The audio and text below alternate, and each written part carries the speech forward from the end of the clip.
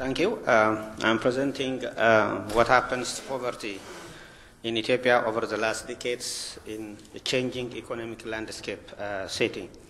I did this with David, and the motivation is that, as explained from the chair, is that since 1995, the Ethiopian economy has experienced economic growth and the structural improvement has been seen.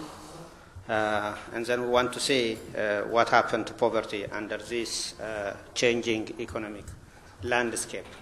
But measuring poverty is complicated because of certain conceptual and practical issues.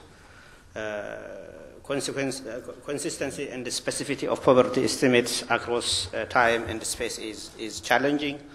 Particularly in Ethiopia, different commodity list and recall period over time that affects the level of reported consumption has happened. Specificity of poverty lines across space is also important. So this is important particularly for Ethiopia, where the country is large with 80 million population, around 80 ethnic groups, and with diverse agroecological setting. So the objective of this paper is to analyze the poverty, the monetary poverty supported with non-monetary side of poverty in Ethiopia between 2000 and 2001. We're using the National Representative Household Expenditure Surveys and applying the toolkit developed by Arnett and similar 2010, the utility consistent approach to calculating the cost of basic need poverty lines. And we put the monetary poverty measures in context by comparing them with other macroeconomic indicators and non-economic indicators. I shouldn't dwell too much on methodology. We use a utility constant approach, and which involves calculating the regional specific poverty line, and that ensures each consumption bundle in the region-specific cost of basic need poverty line, which represents the same level of utility, consistency. And we employ a maximum entropy approach to reconcile cases where the consistency tests are failed by using prior information to support, giving support values for the maximum entropy starting point. When we analyze poverty, we need to choose three things. One is what is the welfare indicator, and what is the poverty line, and what are the measures of poverty that we use. In our case, we use the monetary measure of poverty using per capita household consumption as an indicator, and the household level consumption aggregate has been constructed by aggregating into various food and non-food expenditure items. We estimated the poverty line using the toolkit prepared by Arnett and similar for the 20 spatial domains in Ethiopia, including Addis Ababa and Harare. These are basically urban areas, and urban and rural areas of other 9 regional states. In total, we have 20 spatial domains. Food poverty line were estimated first, anchored to the quality requirement, to ensure specificity of each domain for each domain. And poverty line is also based on demographic structure and fertility pattern of those spatial domains. We employ the P alpha measure of poverty indices to measure the level and changes of poverty. We also employed standard tests of stochastic dominance, the second and the third order stochastic dominance. We use the poverty line, which serves as also as a cost of living index, to map the nominal household consumption to real household consumption using the index constructed from this poverty line. And the distribution of real household consumption are then used to conduct dominant tests and the stochastic dominant tests and the measure of inequality. So now the data set that we use is a primary data source that was collected in year 2000, 2005, and 2011 from Household Consumption Expenditure Survey. And also for the non-monetary measure, we use a welfare monitoring survey, which has more larger sample size than that of the household consumption expenditure survey.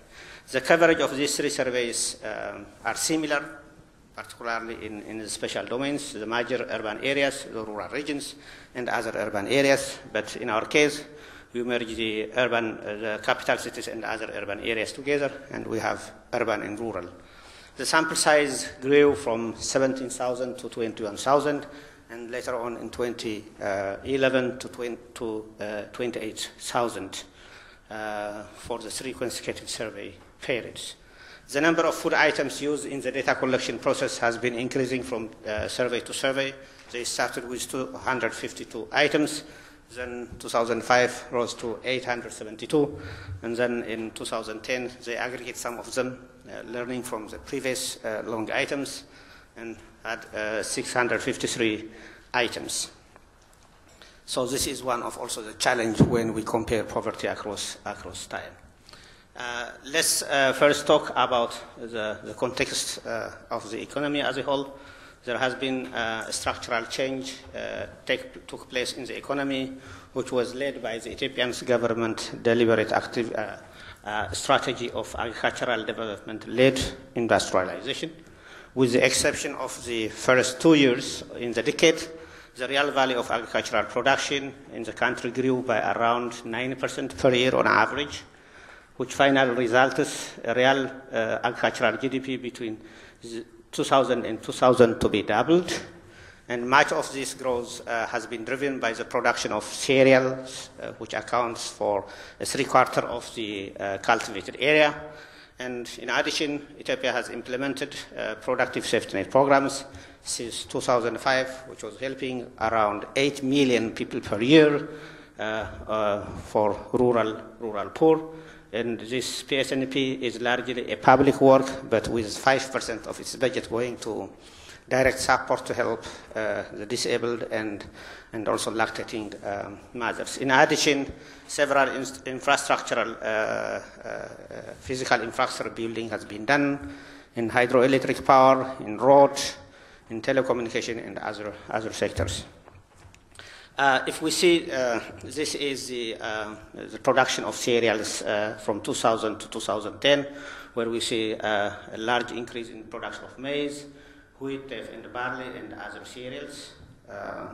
And according to the information provided by the Ministry of Finance, so the GDP grow from around 100 something to 250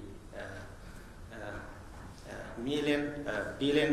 And if we see the division between agriculture, industry, and service, the intention was that the sector grew, but it didn't grow too much. But what we have seen is the growth in agriculture and in service, which surpasses the agriculture in 2011, becomes largely a service sector economy. And if we see the per capita GDP on average grew 8% per annum. And when we come to our actual work, we started with the poverty line. Between 2000 and 2011, the cost of basic need rose by around 50,000% on average. There has been various differences among the special domain, but most of this increase occurred between 2005 and 2010, where the country has faced a serious high rate of inflation. Throughout the survey period, the changes in price for both food and non-food items contributed to the overall change of cost of basic needs.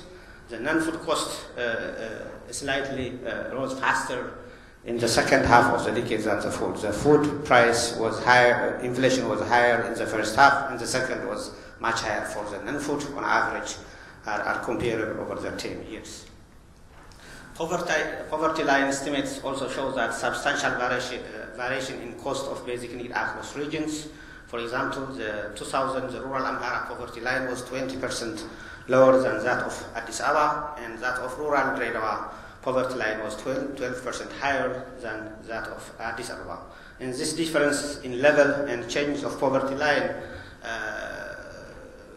lend credence to the need for the specificity in the construction of the poverty line. when we come to the estimates of poverty and inequality, we start with estimating poverty, and there has been a steady but uneven progress, with urban areas witnessing the greatest gain in the first half of the decade, and the rural area benefiting more in the latter half of the decades. And let's see this figure. If we see the national poverty decline from 52 to 30, and urban from 41 to 14, and rural from 53 to 33, and the gains are much more higher. But when we see the incidence poverty above the 2000 poverty level, there is a clear distinction between the level of poverty, although somewhat messy around here. And when we see by rural and urban area, so in urban areas they gain between 2000 to 2005, and in rural areas the gain is much more between 2005 and 2011. And this is what we see, the second order dominance, where the decline in depth of poverty is also there, but less pronounced than the incidence of poverty, and even here is less pronounced in the severity of poverty, the third order dominance analysis. And when we see inequality, there has been also changes in inequality. The national inequality rose from 0.28 to 0.33, and the urban first rose in the first half of the decade, increased from 0.38 to 0.43, and then later on declined to 0.38 because of some urban activities regarding providing employment in urban areas. And rural, it has been increasing. In fact, the rural Guinea is more stable. And this has been also witnessed by another inequality index of tile index. And the overall inequality that we measure is based on per capita, real per capita consumption. And when we look at the non-monetary poverty, we can see the stunting infant mortality rate, net enrollment rate, and literacy. And if we see stunting, this is based on the new World Health Organization tables, where it includes African and non-African countries into comparison. So the national stunting rate declined from 51 to 38, and more stunting is higher for male than for female. Maybe it's biological. And we see also higher stunting in rural areas than in urban areas. And we see the infant mortality. It shows a steady decline. This is one of the MDG goals where Ethiopia has already met the MDG targets. And if we see the net enrollment rate for primary education really increase, the Ministry of Education estimate is more than this, but this is what we obtained from the Welfare Monitoring Survey, and it increased from 34% to 62%, and both in rural and urban area. But we see in secondary education is not much increase in net enrollment. And we see also similar changes in literacy rates in the country. So when we come to the conclusion, there has been fundamental structural change that took place in the economy, improvements in physical infrastructure, better access to improved agricultural inputs, widespread social safety nets may have created a conducive environment for such poverty reduction, and poverty declined substantially over the period from 52 to 30%. The decline in poverty has matched with the changes in other monetary and non-monetary measure of well-being. This confirms that the general pattern of persistent welfare improvement in Ethiopia over a decade. It also indicates that poverty estimates for Ethiopia are largely a reflection of the long-term trend in the broad-based growth and improvement in welfare. What we have reached is that no doubt for the decline in poverty, but the degree to which the poverty fall over time must be interpreted cautiously, as there are some comparability issues across time related to the data sources that we have been explaining about the number of items and the recall periods that these different survey periods have been using. Thank you.